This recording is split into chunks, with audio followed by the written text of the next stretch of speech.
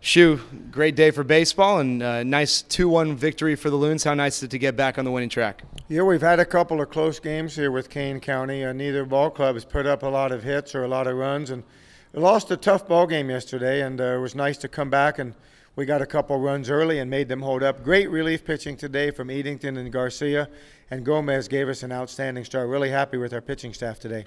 Let's talk about Gomez, probably the best start he's had all season long. What was different about this start versus his past outings? Well, he stayed a little bit more control of himself. He has not tried to do too much. He's mixed in his curveball, used his changeup. His mechanics have been strong.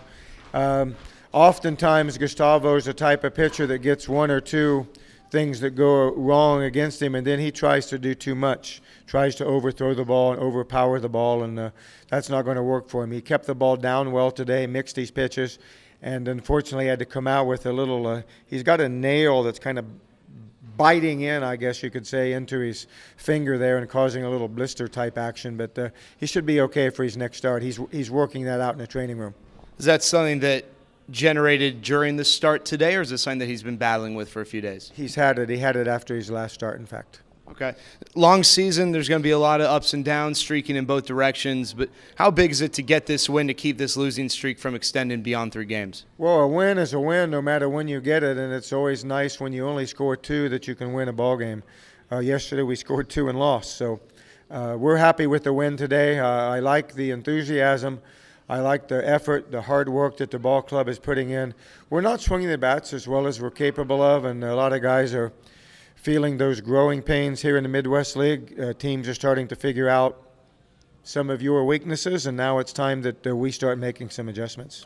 One of the characteristics of the team this season has been a very strong bullpen. Eric Edenton and Yimi Garcia gave the team great performances, specifically Eric coming in a jam in the middle of the game and ended up facing 7 batters, got all 7 out, worked really efficiently. What has made him so effective this season? Well, he was well rested today. He had about 4 days off. The last outing that he pitched in was up in Burlington, and he came in with a big lead, and it was a little different guy today. He saw that there was a game was right on the line when he entered, but this guy's a good pitcher.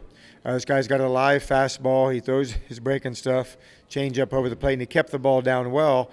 And a lot of times left-handers rely on finesse and off-speed pitches, but this guy relies on power. He can throw the ball by people, and he was in the strike zone today.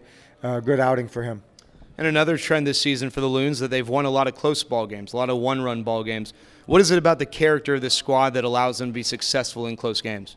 Well, I think we're going to have to win a lot of close ones, Jared, because we're going to be in a lot of them.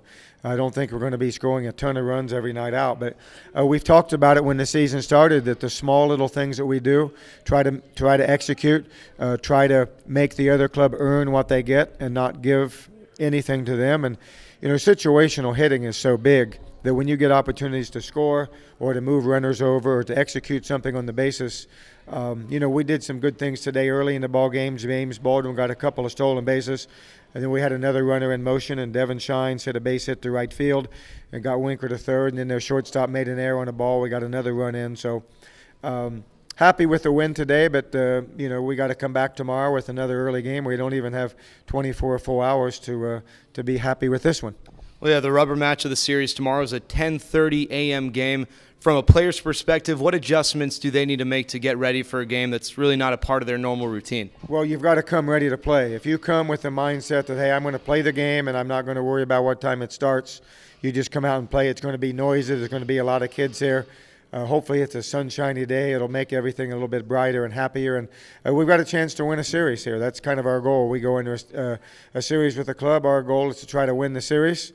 And if we happen to win the first 2, we try to sweep. And if we lose the first 2, we're trying to avoid a sweep. So no matter the time, we don't talk about it. We just put on the board what time to show up and what we're going to do. And hopefully we play 8.5 innings again tomorrow. And finally, Shu, probably SpongeBob SquarePants up on the big screen a lot tomorrow with all the school kids there. Growing up, what was your favorite cartoon? I had some cartoons I liked, but I really, it's a kind of a quick question. It definitely wasn't SpongeBob because it was way after my time. But I didn't really have anything favorite, I guess. I just watched them all on Saturday morning, and then it was time to go out and either hit, shoot, or punt. Whatever the season was, that's what I did after the cartoons were over. Well, there you have the weekend routine for John Shoemaker, the manager of the Great Lakes Loons. The Loons with the win today, 2-1 the final. The rubber match of the series at 10:35 tomorrow.